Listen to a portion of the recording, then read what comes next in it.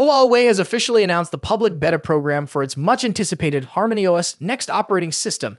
This marks a major milestone in Huawei's software development, as the public beta will allow users to test new features, provide feedback, and experience the next-generation software before its official launch. With the countdown already in motion, Huawei is preparing for a full-fledged stable release following this phase. Before diving into the list of devices eligible for the HarmonyOS Next public beta, it's essential to understand how Huawei approaches software development. Each new software update undergoes several rigorous testing phases before it is deemed ready for the public. These phases usually begin with internal or closed beta testing, followed by a public beta once the software is more stable. Earlier this year, Huawei kicked off the closed beta phase of HarmonyOS Next, which was available to a select group of testers. Now, the company is expanding its testing pool to include more users as part of the public beta program. At Huawei's Smart Wearable launch event on September 24, the company officially announced the opening of the HarmonyOS Next public beta program, scheduled for October 8. This program will allow more users to experience HarmonyOS Next before it becomes widely available.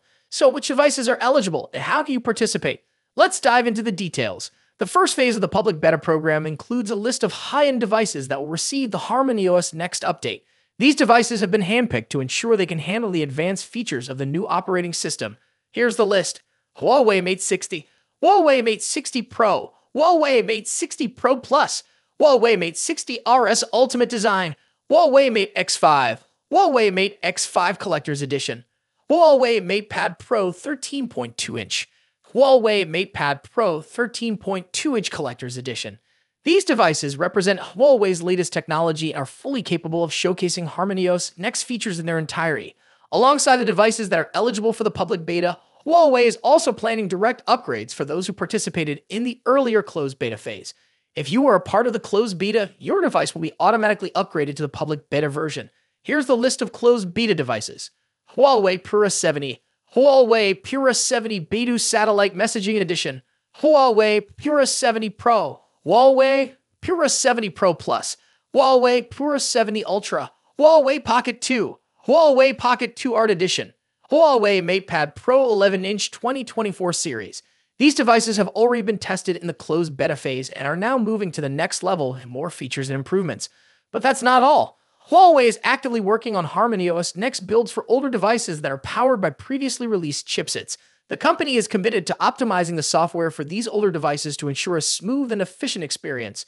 More devices will be added to the list as Huawei completes the necessary software and hardware compatibility checks. So if your device isn't on the list yet, stay tuned for future updates. If you own one of the eligible devices and want to be part of this public beta program, signing up is easy. Just follow these steps. 1. Open the My Huawei app. This app is your gateway to the public beta. 2.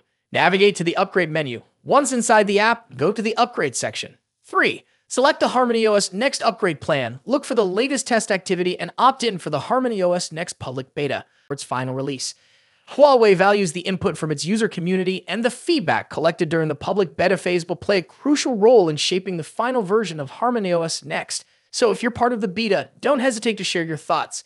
Stay tuned for more updates as Huawei continues to refine and expand its HarmonyOS Next platform.